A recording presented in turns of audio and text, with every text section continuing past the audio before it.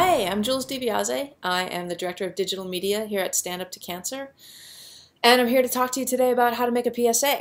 I've been working in and around the nonprofit industry for, I guess you'd call it an industry, the nonprofit world, for about 10 years now, and I'm also a graduate of the USC School of Cinema and Television.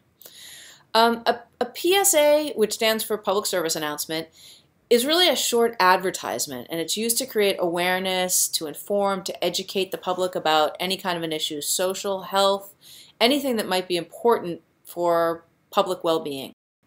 So the first step in making a really good PSA is to pick an issue or a cause that's really important to you as a filmmaker.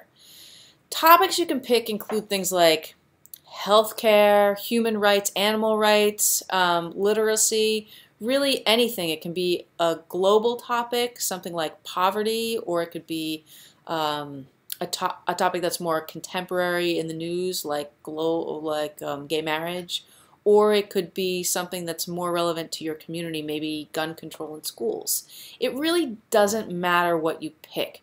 The most important thing is that the topic that you pick matters to you.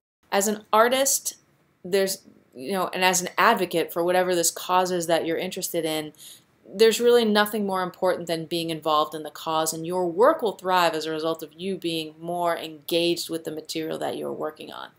So really the first lesson of making a PSA, before you even get your camera or your pen or your pencil out or anything like that, is to be passionate.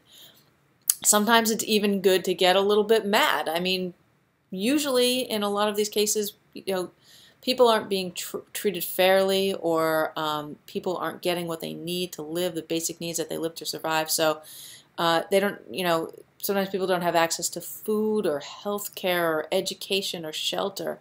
And these are things that people need to know about, these injustices. So it's important for you to get behind your audience, to get behind the people that you're supporting, and tell a good story. There's no way that others out there can get informed or engaged or learn how to help the people who are really in need unless you tell them. And so that's your job. Your job is to tell them.